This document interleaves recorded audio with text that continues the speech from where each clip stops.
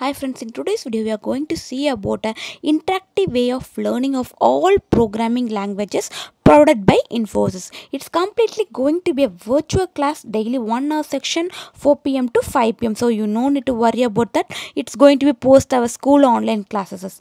Generally, students will start learning about programming languages during our college days and sometimes during 11th or 12th standard if suppose we are a computer science students only at the basic level.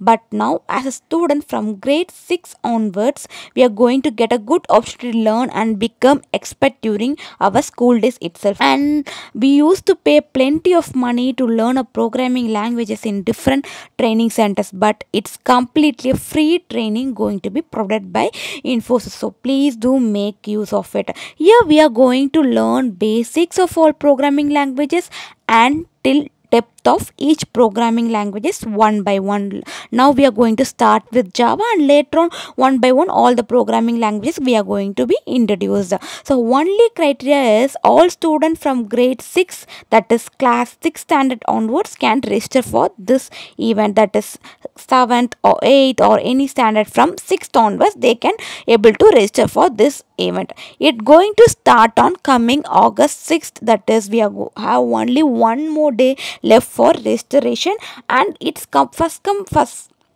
So because there is a limitation in the seat, so if you need to be part of this you have to go soon and register for this.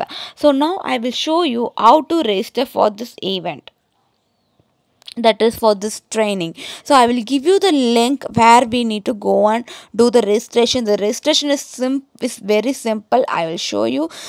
Take the link from the description of this video and just copy paste it in your Google browser, and once you done that you can see this page getting open. So here you can see a more detail about this, what is all about, what is the timing for this course and what type of course is this and the date, everything you can see. So here at the right hand side you can also see when is the last date and how many seats are more available, and you can see the venue is virtual. So now we can just register and we'll go and see the agenda. First we can register now. So if you click on the register button, they will just prompt you to provide a reason. They will just open a box to provide a reason. You can just mention that I'm studying this standard and I love to study programming languages because I have an ambition to work in IT company or something, like the reason why you are trying to learn for programming language. Just mention that and just register for this.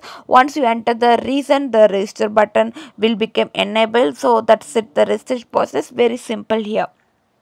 So now let's look at the agenda. So you can see there are various topics have been mentioned here. So the first topic going to be a programming concept basics. So they are just going to give you a introduction about the programming concept and how this will help you to solve real life problems. So that's just the introduction section. And as I said before, now we are going to see about Java, first basics of Java, and later on we are going depth into the section.